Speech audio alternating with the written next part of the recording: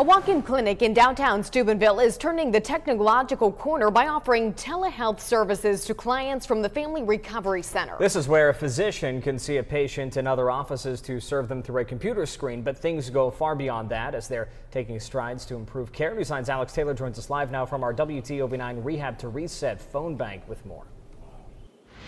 Hey, Rich and Kate, we're here. Our phone bank is up and running. We've had several calls already, and these are the individuals here from the Family Recovery Center, and we want to give you a look inside what they do. This is my friend Carl here. He runs the men's house at Family Recovery. You'll see him inside our story. Let's take a look. I always remember the last day I got high, because if I forget that, I haven't had it yet. I don't want to go back to where I was. Carl Campbell and the near 80 other employees at Family Recovery take their job seriously and feel lucky to go to work each day.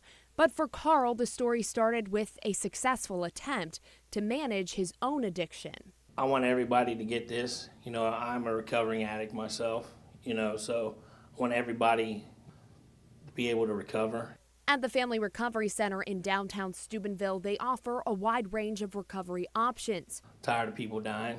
Over the past year, they've served 218 clients just for opioid-related services. Too many people have died from this disease. It's amazing to me. I live in Boardman, Ohio, and to come down here and see this many patients who are suffering with drug addiction, it's amazing. It does seem to occur in pockets because these drug-addicted patients often mingle together or cohabitate and coexist. Tracy Neuendorf is the Medical Assisted Treatment Director, a program that's seen steady growth over the last 10 months, from 21 clients in August of 2018 to its current 61 patients. Unfortunately, here in Steubenville, it's quite a problem, and so obviously we're trying to bring the treatment programs to the patients. A treatment program that yields significant success. Of their current 61 patients, 26.2% of them have at least 90 days of sobriety. 18% have reached 1 year of sobriety, and only 3 patients have left the program in the last month and never returned despite staff efforts. Here we work together as a team, so we have a very good team connection. They are able to treat patients for a wide variety of issues, not only addiction therapies.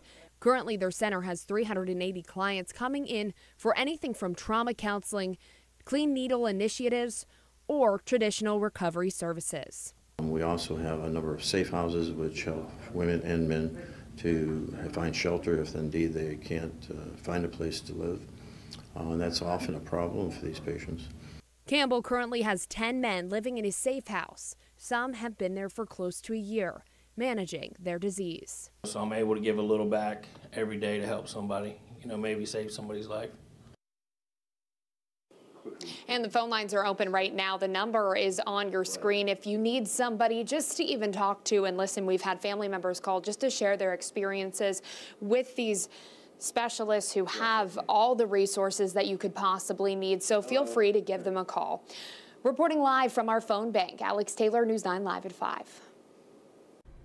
Alex, thanks. And tomorrow, the last installment of Rehab to Reset. We get a look inside an inpatient rehab facility in Carroll County.